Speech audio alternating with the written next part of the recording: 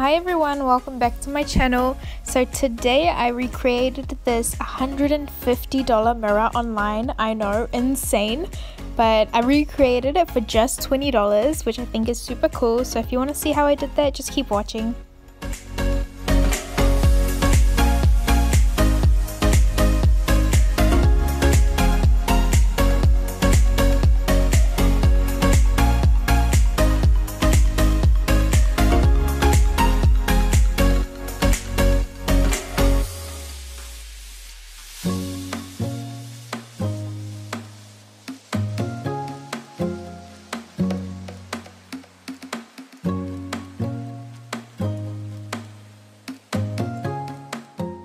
So that's all you're gonna need, just some feathers, a couple mirrors depending on how many mirrors you want to create, and just some hot glue.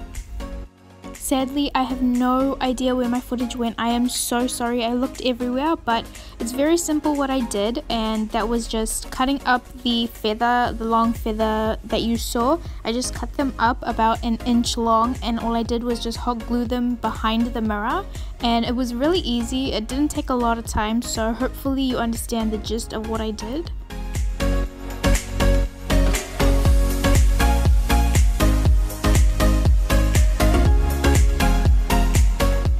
So this is the final product. Hopefully it was very simple and very easy for you to recreate.